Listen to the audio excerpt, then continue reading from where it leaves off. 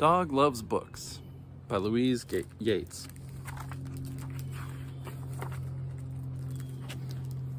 Dog loved books. He loved the smell of them. He loved the feel of them.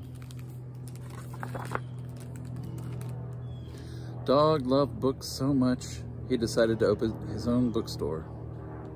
He unwrapped, unpacked, and stacked the books ready for grand opening.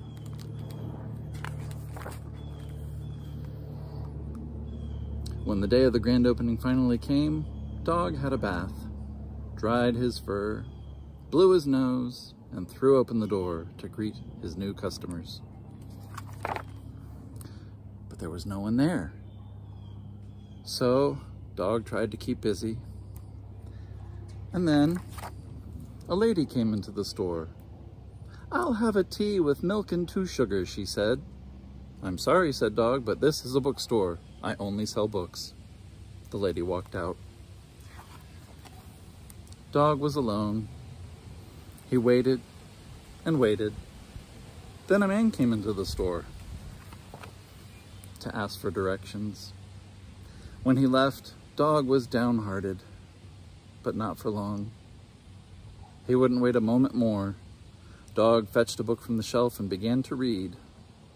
When he read, he forgot that he was waiting. When he read, he forgot that he was alone. When he read, he forgot that he was in the bookstore. And when one adventure ended, Dog simply took another book down from the shelf, and a new adventure began.